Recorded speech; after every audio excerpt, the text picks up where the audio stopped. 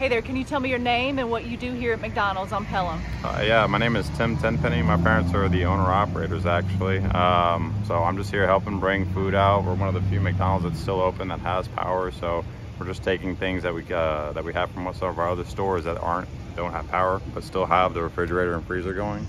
So yeah, we're just bringing that over. That way we can continue to serve our guests. It's kind of hard to get trucks in right now, so we're doing everything that we can to serve our community. So we really appreciate everybody coming out, and we're doing everything we can to help you guys. So appreciate everything.